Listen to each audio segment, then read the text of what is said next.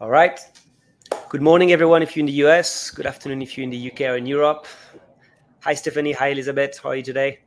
Good. How are you, Chris? Good. Very good. Very good. Very nice to be here. So welcome to a new episode of Body Swaps and Friends webinar. Today, it's called The Nurses versus AI. Can simulation be trusted to build human skills? My name is Christophe Mallet. I'm the co-founder and CEO of Body Swaps. Body Swaps is essentially a flight simulator for soft skills that does use AI. But today is not about Body Swaps. It's about hearing from pioneers in education, especially around simulations, that are Stephanie and Elizabeth, and listening to them tell us what they're seeing on the other side of that new frontier. And we'll try to make it fun. Before we start, I just wanted to set the stage. You might have felt a little bit of a cognitive dissonance going online in the past year. And that's just an example. Those two posts are pretty much from the same day. I think it's May 2023. On the left, you have a Daily Mail, which is a newspaper that is not worth the paper it's printed on. But that says, AI could wipe out humanity. The threat is as bad as nuclear war, must be tackled, say tech bosses. So they're doing what they do, which is they are selling fear. On the right, you have Mark Andreessen, general manager of Andreessen Horowitz, in a podcast saying that AI will save the world.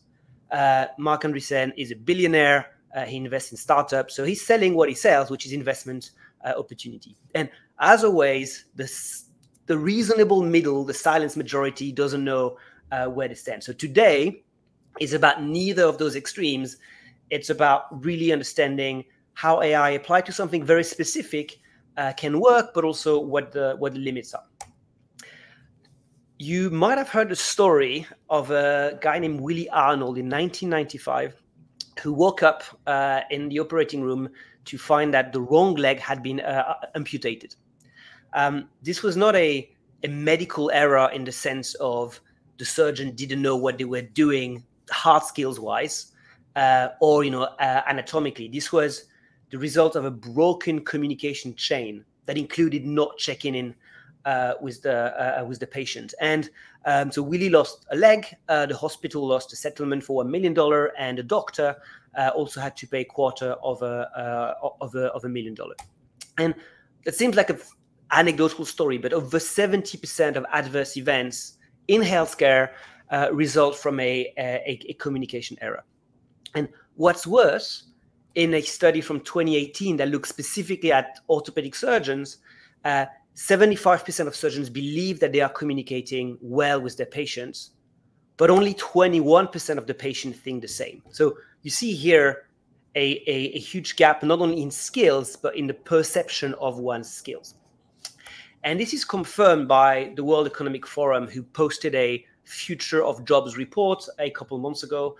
And those are the skills that are the top priority to reskill in healthcare. And you see soft skills there: leadership, social influence, empathy, active listening, teaching, and mentoring. So what we have is a wide shared need to upskill the entire healthcare workforce, be it students or practitioners, around those skills. So how can you do this today? Well, it turns out there is a trade-off between learning performance and scalability. So clinical placement, it's the real thing, and you get the mentoring, which is great. But there are also issues around the exposure and the variety of cases. There are issues around the costs, the logistics, the access to those opportunities, and of course, the safety of the patient. On the other end, you have e-learning, which is very cheap, anytime, anywhere. But the issue with e-learning is, well, learning to break bad news by reading a bunch of acronyms on PowerPoint slides will be as useful when you actually have to do it as learning to swim by watching a video, right? E-learning can be great for the acquisition of knowledge. It just doesn't work for the acquisition of human skills. And so you have standardized patients and role play, which is great because you get controlled practice with real human beings, and you get that feedback, but also has limitation. There's often not enough practice to really have an impact on behavior. and there's obviously limits with the consistency of the experience across the learners, the lack of data to show progress around, and finally the lack of psychological safety. Most learners just do not like it. So today's question is, where is AI-powered simulations for soft skills going to land? Is it going to be slightly more scalable but less good than SPs? Is it going to be slightly better for psychological safety but maybe a bit less scalable? Is it going to be worse than any other solution, or are you going to be better on both dimensions? Today, we're not expecting to have a definitive answer to that question, simply because the technology is developing. The objective of today is to not be that guy. If anyone knows who that guy is, please post in the comments. That guy is called Macwheeler Arthur. This is a video surveillance camera footage from 1995, when one morning he robbed 2 banks with no disguise. The only thing he was wearing on his face was lemon juice. The reason why he was wearing lemon juice is because he knew that lemon juice was used as invisible ink, and therefore he saw that lemon juice could make him invisible to the cameras. And so you have, in that case, such a gap between what he knows and what he thinks his ability is, that this prompted 2 researchers, Dunning and Kruger, to research the relationship between level of knowledge and level of confidence in your ability. But you can also think about the orthopedic surgeons from before, who think they are great, but their ability isn't that great, right? And so in the Dunning-Kruger effect, and that applies to any field of knowledge, when you know nothing, you're generally very confident in your ability or your opinion about that thing. This here is called Twitter, right? That's what most people on Twitter are. And then as you start learning more and more, you fall into the valley of despair. You realize that things are complex and it's a little bit scary. And I certainly feel a lot like this about AI. And then progressively, you climb back up the slope of enlightenment until you reach the plateau of sustainability. So what we're going to do before Stephanie presents is I invite everyone in here to join, to go on menti.com, menti.com, and to enter that code. And I'm going to ask you where you are on the Dunning-Kruger line. So if you go on there, Elizabeth, Stephanie, you can do it as well, even though I have an idea of where you might be. We should see that data come in.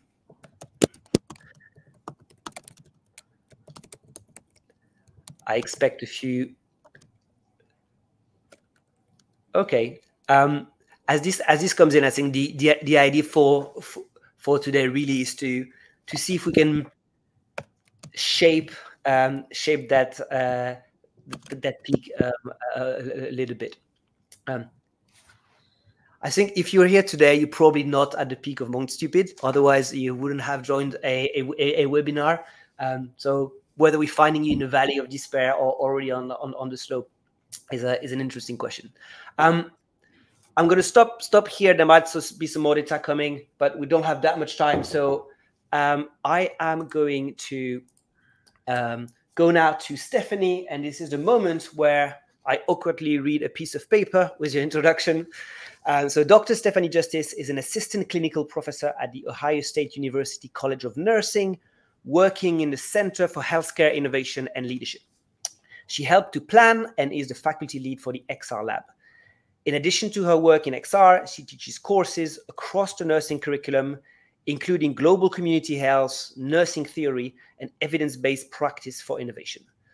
Dr. Justice is a certified healthcare simulation educator, virtual reality educator, and a moulage artist. Stephanie, the floor is yours. Great. Thank you, Chris. Super excited to be here today. I absolutely love VR and simulation for nursing. So when I got asked to speak, I was like, oh, this is amazing. And I'm going to apologize if you can hear my dogs in the background because I am working from home and apparently the puppy wants to be part of the presentation. So I'm going to talk a little bit about AI in nursing. And if you guys want to flip, there we go. And that is me. I'd love to connect with people as well if you'd like to continue this conversation after everything's done. There we go. Our XR lab at Ohio State, I have to acknowledge that it is partially funded by the American Nurses Foundation Reimagining Nursing Grant. And that is actually what really got us started in our journey into VR and AI. So we are using quite a bit of different simulations and programs at Ohio State at the College of Nursing. And I want to talk a little bit about how we're using AI. I'm not specifically going to be mentioning any companies that we're working with, but I am going to talk about how we're using it. So the first way is actually we've been doing patient care scenarios. And that would be my next slide. We've trialed, I don't know how many different products, and there's just a varying level of realism in these conversations. In some of the AI, you ask a question and it's a very long pause. And this can be either in a headset or on a screen. It's both times. You'll get some lag time. Or there are times when it forgets what it tells you or changes the story. And I've seen that a little bit with the AI on some of their history. And then you have to determine, is it an AI glitch or is your patient confused? Because that definitely changes how you're going to care for that patient. One of the software programs I tried, the patient likes to agree to do something. Like if I ask them if I'm doing a neuro exam and I'm like, will you smile for me? And they're like, yes, but they don't change their face at all. So it doesn't actually respond. It says it will, but it doesn't. And so what I think is really missing is the right prompts. Everything needs to be very specific, very realistic. So if they're short of breath, and we've played around a little bit with writing some of the prompts with, some of these scenarios, and you make the patient short of breath, or you say you're having trouble breathing, but it doesn't sound like it. And, as nurses, that's part of the problem, because if I'm assessing someone who's really short of breath, they're going to be talking kind of like this. And you have the heavy breathing and the pauses, and they can't form those complete sentences. And I've yet to hear an AI that actually sounds like that to me. And so that's going to change my assessment, right? Because we've all had the patient who's like, oh yeah, I feel horrible. And they're sitting there, eating a Twinkie and talking on the phone and watching, TV at the same time. And you have that kind of mismatch of what you're seeing versus how they actually act. And of course, that ability to act on prompts, can you sit up or can you lay down? And it really needs to do that. If it just says yes, then I don't really know it can. So that's a little bit of a challenge. But where I really feel like our AI, this is probably one of the most exciting to me, is in that soft skill training. We have a hard time teaching students and teaching empathy and understanding, and actually letting them experience those conversations. I feel like a lot of our students, and shoot, my son as well, we're all very tied to our telephones, right? We text each other rather than having conversations. And then we go into the hospital and we're caring for patients. And it's just so much more challenging to have that real conversation, to be able to ask the right questions and do that communication effectively. And so, we've done work with standardized patients, and I love standardized patients because I think it's great to talk to real humans. But the problem with that is, if you have 5 SPs and they all do it just a little bit different, you have 5 different student experiences. Where with AI, if AI is working correctly, every student will have that same experience. And so for me, that's one of the biggest benefits with AI. I can't wait to see it a little bit better in some of the simulations as far as the patient care, but definitely in our soft skill training, I feel like AI is amazing.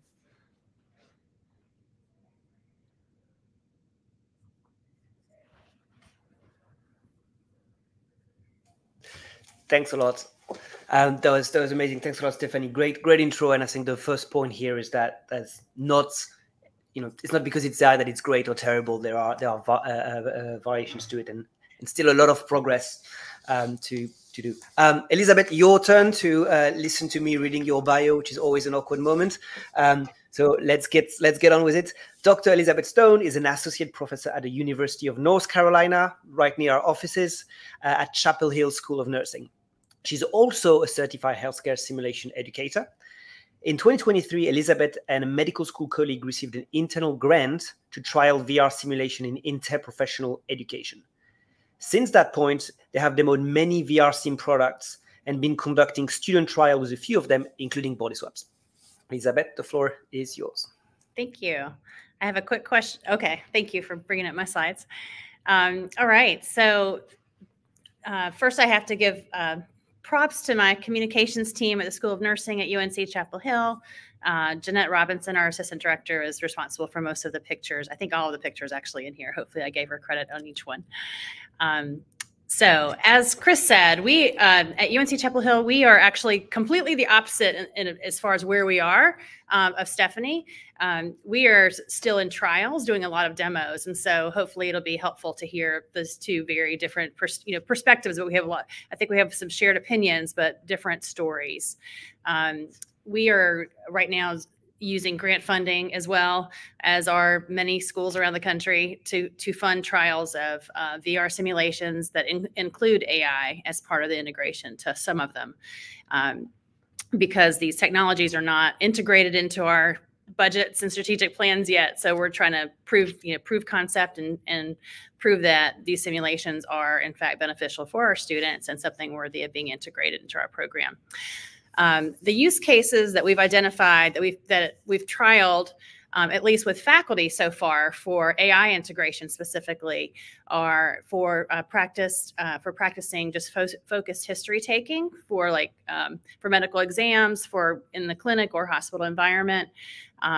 Also more practicing just general communications with patients that ranges from history taking to telling them about interventions to education to reassurance in clinical applications, such as the one being shown behind this student here. That's a clinical scenario. And then the third is the type that Body Swaps specializes in, the practicing difficult conversations or other communication skills that are difficult to teach and to learn. I kind of avoid saying soft skills training because I feel like the narrative needs to change to something that gives these soft skills, these skills more credit for how important they are. I feel like the communication skills, the non-technical skills, especially in health professions, are some of the most important skills to being an effective nurse or physician or other healthcare provider. One key takeaway, if I say nothing else, is that as far as AI goes, the quality of it and how it's used really varies from product to product. So I definitely suggest anybody that's trialing some of these new apps, whether it's VR or laptop-based, screen-based tools for simulation. If it includes AI integration, try it yourself, try it with your peers, bribe your peers in some way. I bribed my peers over the holidays and gave them all a few headsets out to try out some apps with me. And most application companies give free demos. And so try it out with your peers and then with students and get feedback and really see how consistent these products are and whether they seem to be like science-based and how they respond when talked to. So I am going to just show real quick a little bit about our Body Swaps trial in the fall. We're still just trialing it out. We haven't actually adopted anything into our program yet, but we did a really, I guess, for lack of a better word, shotgun approach to trialing Body Swaps specifically in one of our courses in the fall with BSN students. We had, I think, 112 BSN students tried it. The faculty they heard about the Body Swaps research grant that we got, where we were able to use it for several months and try it and get feedback. And they were excited and they wanted to try it literally the next week. And so there was no real build-up or orientation to the app or to VR. What we decided to do, because Body Swaps is available you can access it on laptop, on iPad, or on VR headset, the students were able to choose based on what device they wanted to use and what they were familiar with. All of our students do have iPads as part of their nursing program, so they all had that method. So I'm going to show you just two quick results of the student evaluations of this trial that I collected last fall. And actually, Chris hasn't even seen these yet. So we had 112 students. All of them completed the evaluation. And how they accessed it, there was looks like about 17 students, I believe, use VR headsets. We've learned that nursing students are not gamers, and most of them do not have headsets at home. Many of them have never touched a headset. So we could only, because there's so many students and we were doing this so quickly, we decided we can only really offer the headsets to those who are already familiar with them. We didn't have time to orient that many students to headsets. So the rest of them use their iPad or their laptop. So that's an important part of kind of understanding the accessibility as well as the scalability of this type of these types of simulation products. It's important to know how they can be accessed. And the vast majority of the students, despite the fact they were thrown into this, they had like no real good, not a very good orientation to anything. They were very flexible, and they really found it quite relevant to their nursing program and to their training and communication skills. So out of 112, I didn't even add up these numbers, but about, I don't know, about 100 of them said they were either somewhat or extremely satisfied with the application as a sim method, and about the same number said the same thing about it being like a relevant activity to do as part of communication skills, non-technical skills training for healthcare. So just a couple of the last points I would say. Some of the things that I've noticed, similar to Stephanie, is that in clinical simulation apps specifically, when AI is integrated, it's really important to try those out before you use them with students, because I've demoed probably, I don't know, 15 or so, 10 to 15. And some of them are very thoughtfully created, and they put them out to market only after they've gone through all kinds of testing and at least internal research to make sure that the patient in the scenario is responding in an appropriate way to the student's questions, that the students don't have to like keep saying something over and over to say it just right to get a response. And there are other apps that are, I think they're probably put out a little too quickly, maybe quantity over quality, and sometimes they might give responses that don't really, where the AI doesn't really add any value. So it's just important to test things out, compare the quality, and test it out both with your peers, your colleagues, as well as your students, and really get feedback as to the quality and the relevance. Thank you. Brilliant. Thanks a lot for that, Elizabeth. And we are going to jump straight into a new segment, the not necessarily a debate. Not necessarily because, because I would be very surprised if you had major disagreement about any of this, but I mostly wanted to have this justice versus stone visual, which sounds amazing. Something you just mentioned, Elizabeth, is the idea of value. I mean, you need to try AI because there are differences in quality, but the question is why are you doing it in the first place? I would have been interested if you had the numbers comparing the body swaps trial with standardized patients or e-learning. That would have been interesting. But my first question, therefore, is going back to the value, the big picture. What's keeping you up at night, professionally speaking, whether it's, like the dreams you have or the nightmares you have about how things are today? Yeah, so I would say we need more simulation options. Nursing programs are all being, at least I know ours is being really pushed to grow to be able to feed more nurses into the workforce to meet the need. And we can only grow so much. I mean, because nursing school requires a lot of clinical practice, and simulation, when done really well, can provide some of the hours of that. They can substitute for some of the hours of clinical practice. So simulation is a really important tool in growing a nursing program, and also just preparing your nurses for practice, for professional practice. So the more options we have in our simulation toolbox, the more prepared our nursing students are going to be for the profession. Okay. So right now, what's that? No, go ahead. Sorry. I was going to say, and right now, particularly where I work, we're undergoing a big renovation. We're getting a whole new building. We actually don't have a building right now, so we're kind of in a I guess a crisis mode in terms of simulation. A very interesting place where we're really getting very creative and innovative in how we can looking at other ways to use simulation. So we actually just started trying standardized patients recently, as well as VR simulation as another option. Great. So the end goal, of course, is to better prepare your students for the real world. But to get there, you're saying you need just more options for simulations to do more practice and plug that gap, I would say, between the classroom and the real world. Stephanie, same question for you. What's keeping you up at night? Definitely not a debate, because I think I have the same horror. I guess what keeps me awake at night is enough nurses. Like, how do we get more nurses, and not just cranking out numbers, right? We need to make sure that they are competent, that they're able to provide, adequate care, and not just the skills. I mean, they have to know how to talk not only to the patients, but to other medical professionals. And how do we get them to stay in nursing? And I think that's a big challenge too, because, we can crank out all the nurses we want, but if they leave the profession in 1 to 2 years, it's a vicious cycle. It'll never get better. So the more opportunities to practice, and to practice in things that, like, I wouldn't put them in clinical. So for example, if I have a patient that is potentially violent, I'm not going to throw in my student who has no idea how to handle that person, or how to talk to them, or how to de-escalate. But I can put them in a simulation. And in a virtual simulation, in a headset, is a great way, because it feels like that person, man, it feels like they're right here in your face, and they can have that opportunity to do it. And when it goes poorly, they can do it again, and they can keep learning, and they can repeat. And that's the challenge when you have standardized patients, because you only have so much time, right? So if they do a very poor job, I can't have them do it 7 times until they're comfortable on how to talk down to get that patient, like, talk down from that level of escalation that they're at.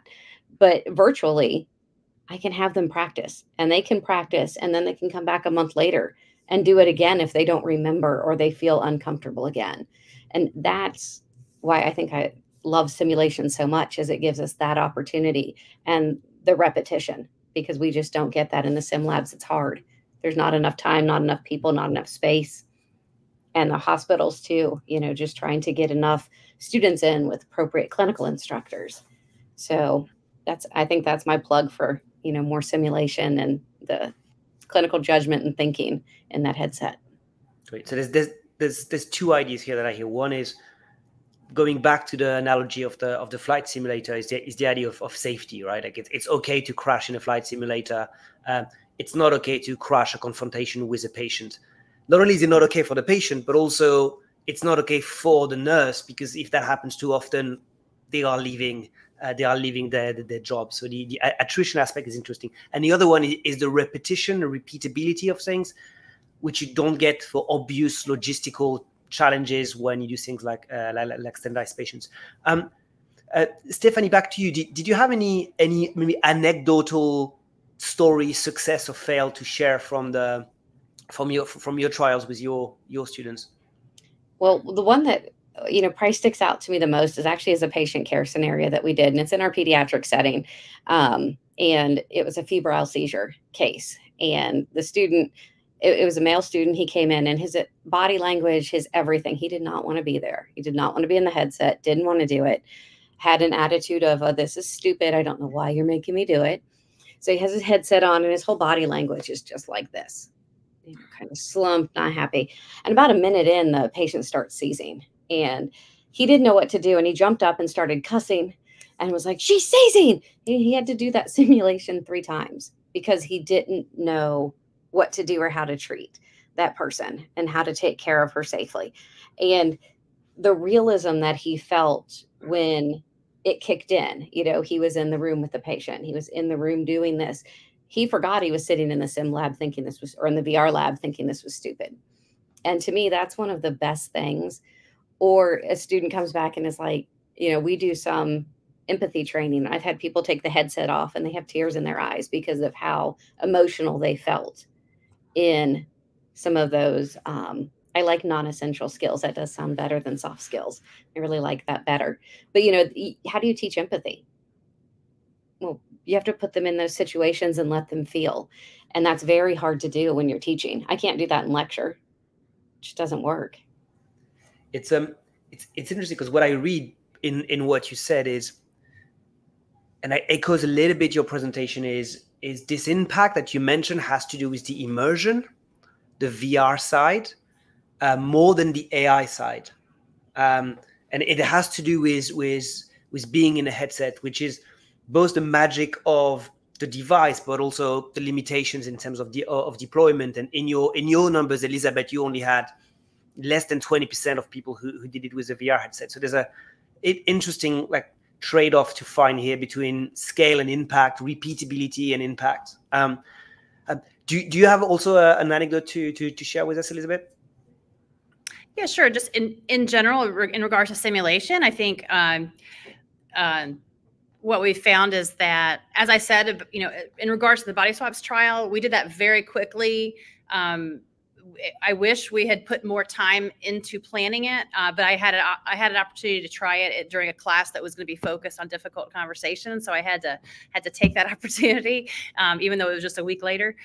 What we found is that, especially when trialing VR simulation or integrating VR simulation, the orientation is very important to invest in. Like, don't assume students are going to know how to use these headsets. I was told they would by people that are outside of nursing, but the funniest lesson I've learned is that nursing students, like I said, are not gamers. They do not know how to use headsets. That you can't assume they do. At least we've had maybe 5% of each cohort that we've done trials with so far may have some familiarity with the headset. So now we put about an hour into orienting students to the headset and to the app that they're going to be trying before we trial anything with a student. Because if they're comfortable with it and maybe have a little bit of fun with that orientation, like letting them play a game, a benign game, like one of the orientation games if we use Quest, the first steps for Quest. It teaches them how to use the hand controllers in a really fun way. It's kind of a Disney-like way. They're very relaxed after that. Plus, they understand how to use everything, and then they can take in the knowledge of the simulation, and they're not focused on technical glitches or whether they're making mistakes. So really, making sure you invest in that orientation process so that they can get the most out of the applications that you're trying.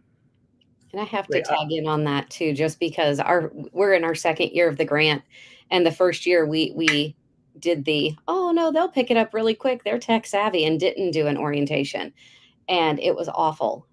Students did not like it because they didn't know how to work it, and we've built in a formal orientation now, and it has made all the difference in the world in how they react and interact with the headsets and the simulations. So I have to echo that please don't forget your orientation. It's essential.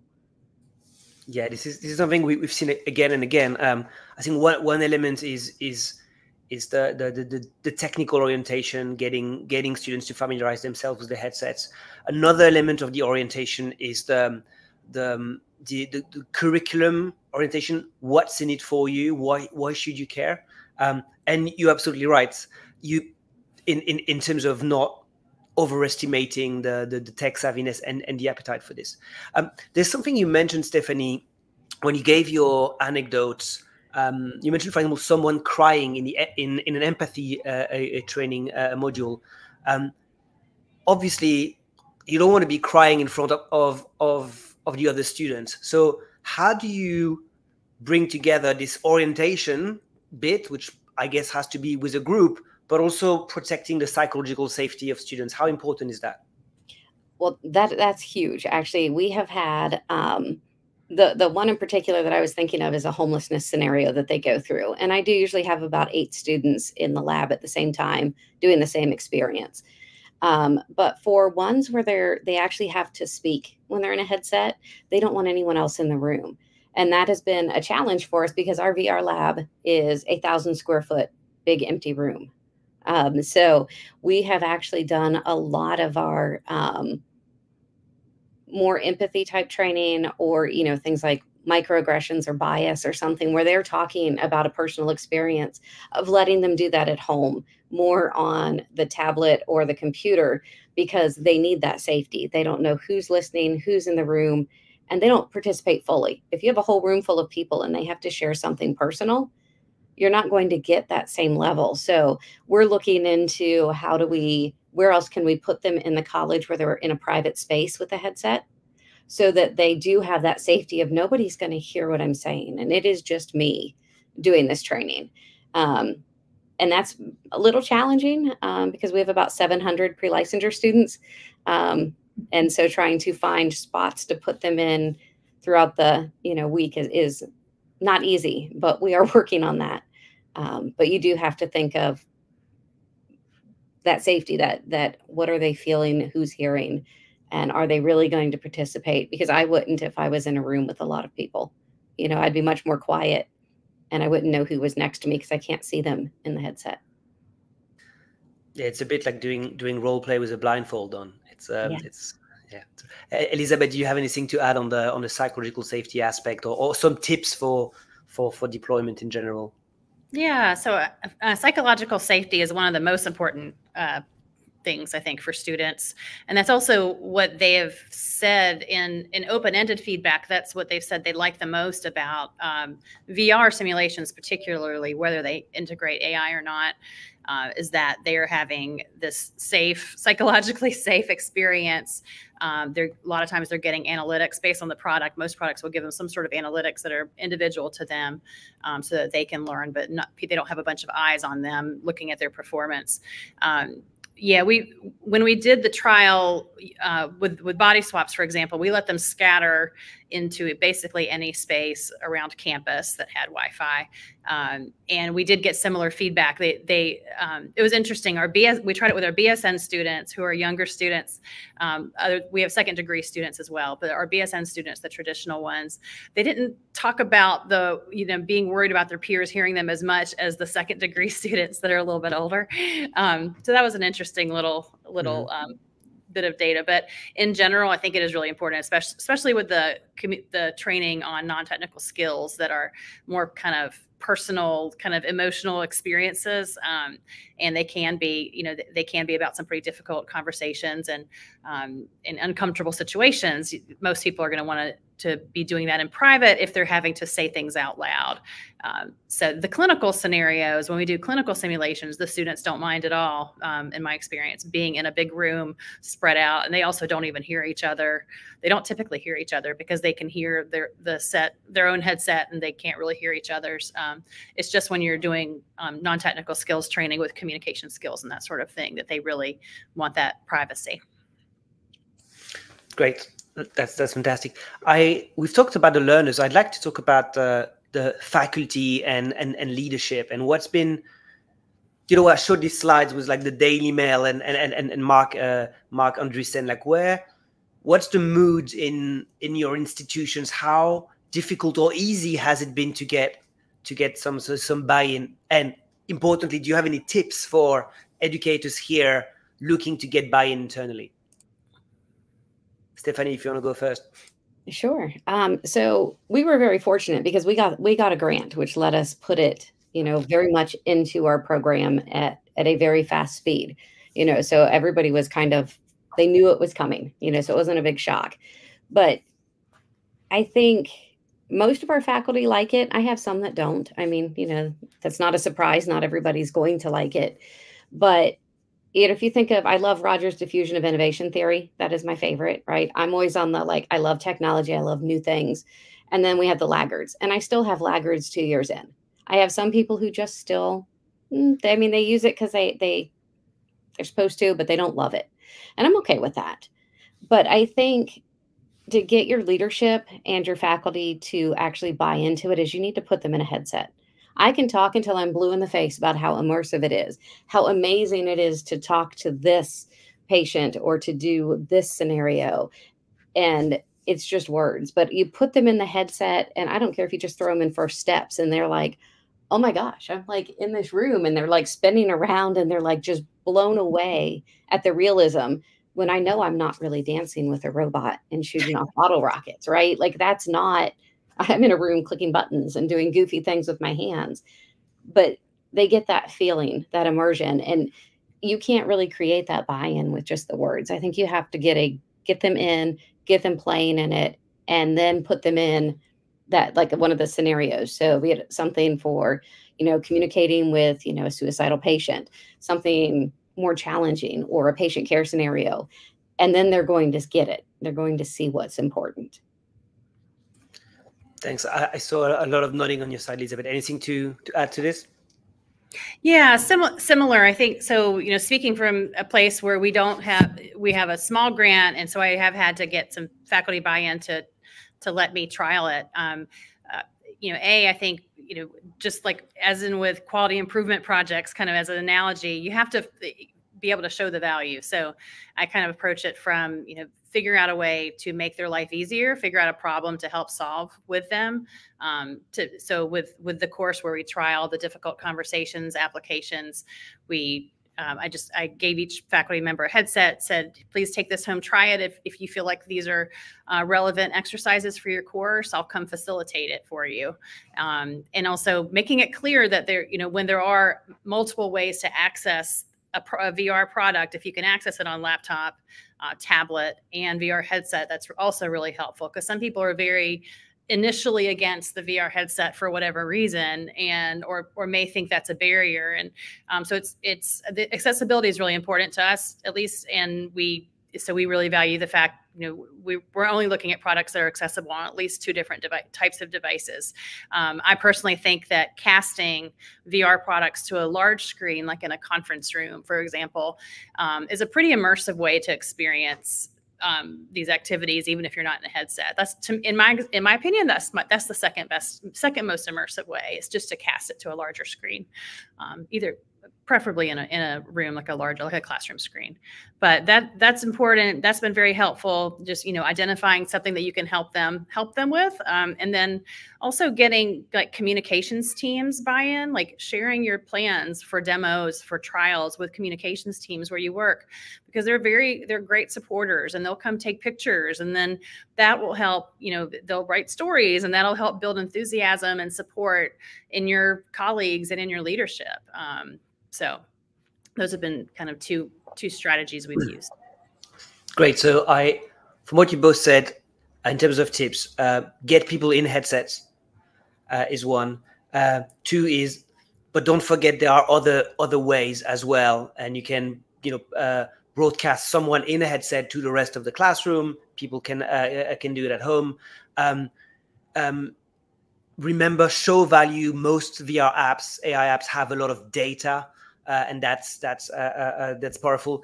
And the last one is, well, VR is inherently, let's say, social media friendly, for lack of a better term. So do get communications teams involved. I would say the internal battle for hearts and minds is sometimes won with images as well.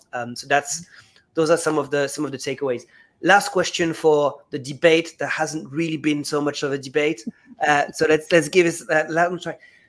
Big question is simulations, standardized patients, and clinical placement.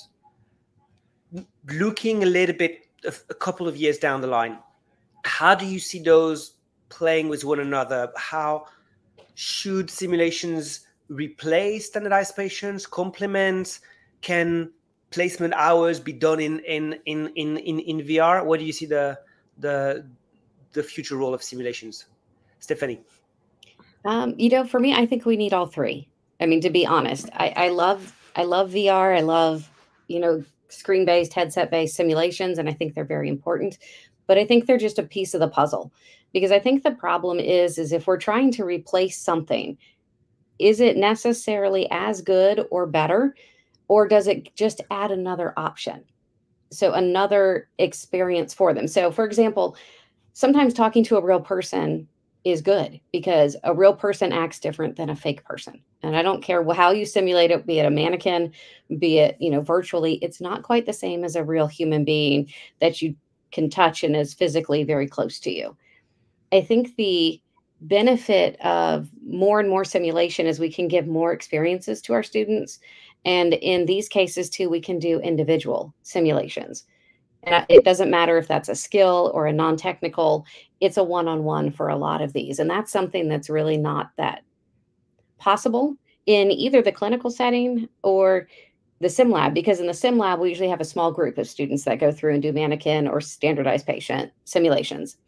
But in the clinical setting, there's always someone making sure they don't make a mistake, right? Like, I'm not going to be like, oh, go have fun and, you know, hope you don't mess up on a real person. But I can do that in the VR and the screen-based, I can put just one student in that experience, and I can see how they're thinking. They can work on their clinical, judgment, their reasoning, their thought process. And you can actually go back and look at, why did you do this? And explore. And I feel like we can build more of these virtual experiences throughout the curriculum to make it much richer, right? Instead of just writing a paper, you're going to go experience that. Or instead of just studying a process or a communication technique, you're actually going to go practice it. So you get that experiential learning in a safe way, so that if you make a mistake, it's okay and nobody's going to get hurt, including yourself. Sounds brilliant. Elizabeth, do you have anything to add to this? Yeah, I agree. I think they're all important. None of them should, they're all very important for different reasons. They all have different pros, different unique capabilities. I personally like a scaffolded approach. I recently saw our mental health nursing instructor for undergraduate nursing students did VR simulations with me. We did 2 scenarios. One was generalized anxiety disorder. The other one was a suicidal ideation scenario. We did those with her mental health nursing undergraduates. And then a couple weeks later, they had a standardized patient simulation that was, they were having to practice, the students were having to practice de-escalation of an angry patient, of a very anxious patient having a mental health crisis. And it was really, I think it was really helpful for them to practice in VR some of the same skills and then apply them to a real person, but in a safe space, in the simulation space, standardized patient who they know they're not going to be touched by that standardized patient. They're not going to be attacked, where in the healthcare environment they could be. So it was, I'm a big fan now after seeing that of kind of a scaffolded approach using and then they'll of course have clinical practice as well, but they may or may not have the same, in clinical practice, we can't really control what patients or students are always going to have. So I think, having various methods allows you to scaffold the teaching and experience, but also ensure they get certain experiences across the program if we feel like they're important experiences to have. Fantastic. Thanks a lot for that. You had a surprise for me, Elizabeth, by bringing up some body swaps data. I have one for you, which is that I'm bringing a surprise last person to the panel, and that's an AI. So we're going to ask the AI what they think about it. So just to show people how easy it is, this is something I did in under half an hour, and it was completely free. So I went on ChatGPT. I asked, what does the AI think about the pros and cons of replacing standardized patient with AI-powered simulations? It gave me an answer with some bullet points, which was a bit boring. So I say, well, can you please answer with full sentences, first person, be human, be grumpy, be fun, have a sense of humor, and so on. Then I went on 11 labs to choose an AI voice. For no reason, I chose Giovanni, who has an Italian accent.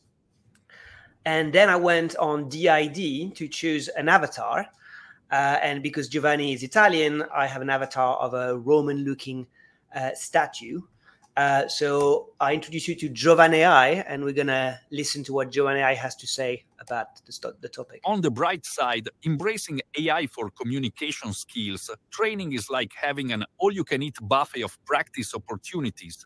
You can go back for seconds, thirds, even tenths, without judgment. And talk about a safe space. It's just you and the AI, no room for embarrassment or ridicule. But, and there's always a but, it's a bit like rehearsing Shakespeare with a toaster. Sure, it can recite lines, but can it match the subtle art of human emotion? There's a richness to human interaction that AI just can't replicate yet.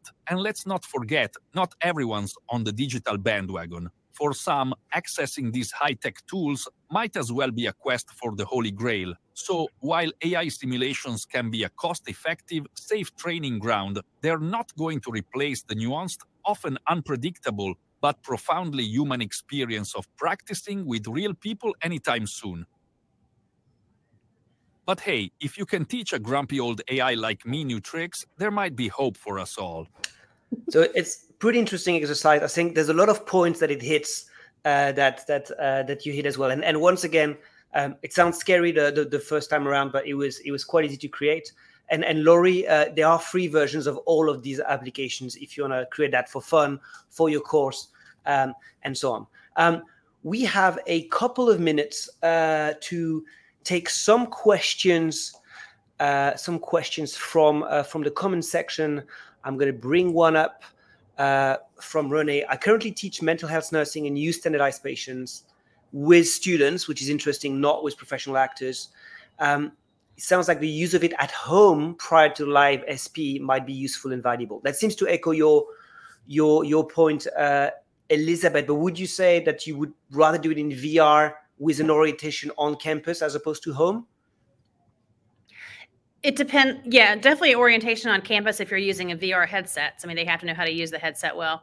It depends if they're, so we did clinical mental health nursing scenarios that were not AI language driven. So the students in these they used drop-down menus for communication and interventions. So in that case, if you have that type of product, you can do it on campus. But I definitely, in my opinion, I like the use of VR simulation before standardized patient, because they were able to practice and get more comfortable with the scenarios and situations.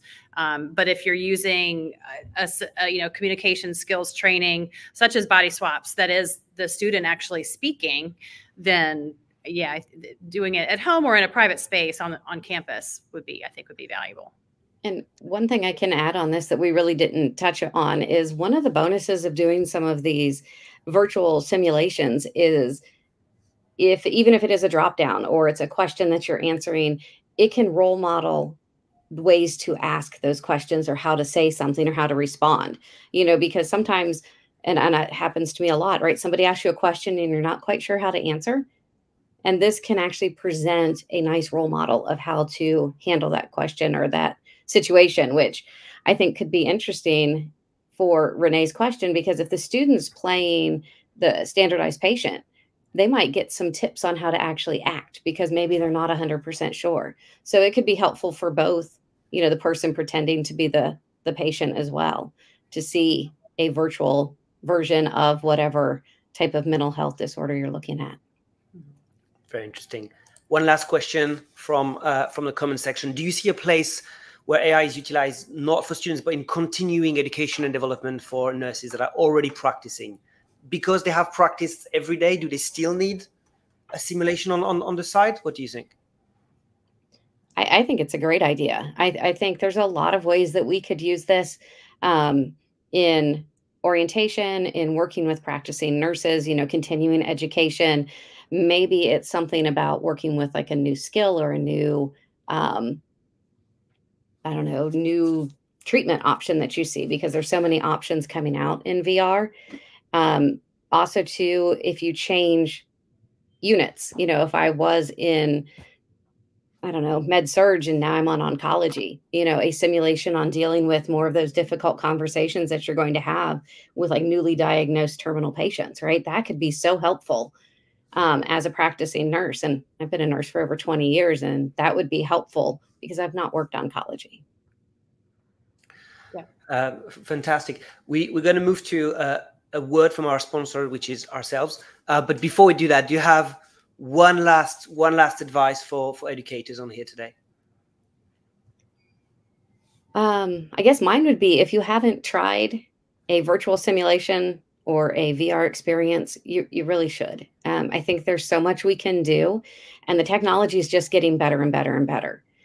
So trying these out and seeing what your students could do and how you could use it as an additional teaching tool, I just think it's amazing. So I recommend you hop in a headset if you can. I agree. Yeah, I agree. Capitalize on free demos. Every application offers free demos. They range anywhere from a couple weeks to a few months. So you may even be able to talk somebody into letting you demo a product for a semester or enough of a semester to really trial it with a whole cohort of students. Of course, you need at least a few faculty that know how to use the headset. But I capitalize free demos, compare them, really find out, really do your research and talk to people who are using it and learn from others. Use LinkedIn to connect with people that that are, ahead of where you want to be. So like, if, I've connected with many people like Stephanie to learn from them, to learn, get their lessons learned and their tips. And it's been very helpful. Fantastic. Well, speaking of companies that you might convince to do a demo, we are one of those. So wanted to talk quickly about something quite exciting. So we're introducing a package of simulations that we call the Modern Nurse, which is built on the American Association of Colleges of Nursing new essentials framework. There are 4 modules available at the moment. The Team Steps simulator, which is for interprofessional communication, is released on Tuesday. So if you're a little bit patient, you'll be able to try it out. Then we have Navigating Angry Conversation, which is a topic that you mentioned.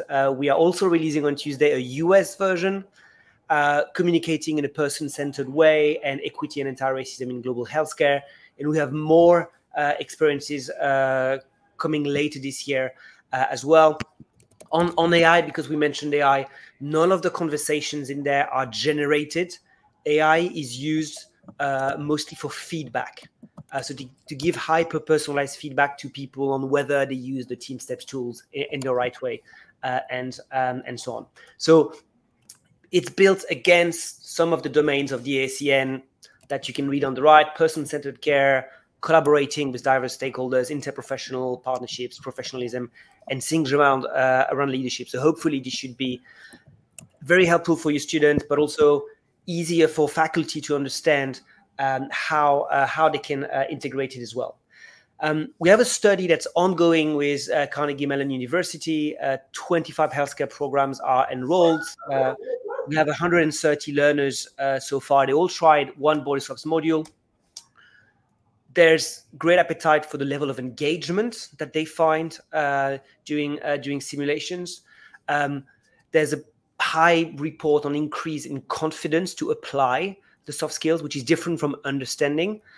And finally, and that's an important one, not that simulation should replace standardized a patient, but if you think in terms of the cost per hour of simulation per student, digital simulation are cheaper. It's obvious. And I think when you do your scaffolded activities, like Elizabeth mentioned, there's a lot more practice that you can do at the beginning so that the standardized patient is very valuable and you're fine-tuning the skills rather than working on the basics. Those should have been covered in the simulation. And then when you go in the hospital, you are actually fully ready. So we're going to go back for 1 second to the Dunning-Kruger line. So this is where we were at the beginning.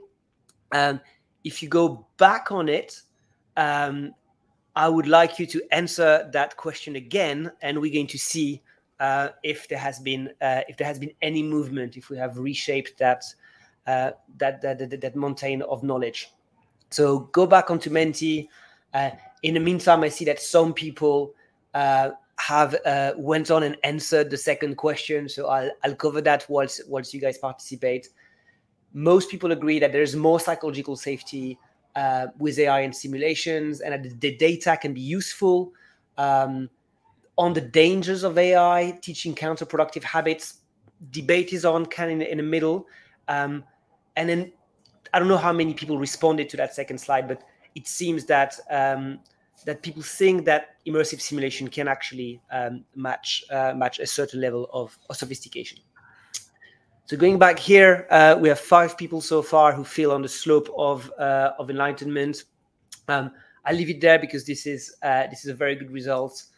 Plateau of sustainability. If someone was on the peak of Mount Stupid now, I would be very disappointed, but it doesn't seem to be the case. So that is fantastic. And last but not least, to conclude today's presentation, I asked our friend Jovan AI to write jokes about nursing and AI. The first 2 were terrible. I'm going to let you hear the third one. How many AI programmers does it take to change a light bulb? How many AI programmers does it take to change a light bulb in a hospital? None. They just build a nurse robot that can work in the dark. Ha ha ha ha. They can just build a nurse robot that can work in the dark. I'm not sure the AI realizes how creepy an answer that is. And I think it's quite a good metaphor for the limited thinking of AI so far, because that would be a terrible hospital to be a patient at. So that concludes today's talk. If you want to try body swaps, you can scan the QR code. If you don't have time to scan the QR code now, you can find the video on YouTube, or you can write to Tyler@bodyswaps.co if you're in the US, or to Janie if you're anywhere else in the world. And if you don't remember those emails, you can just go on bodyswaps.co and all the information in there. Elizabeth, Stephanie, thanks a lot for your time today. Very amazing, very insightful. And I'm looking forward to speaking to you soon. And bye, everyone. Thanks for coming.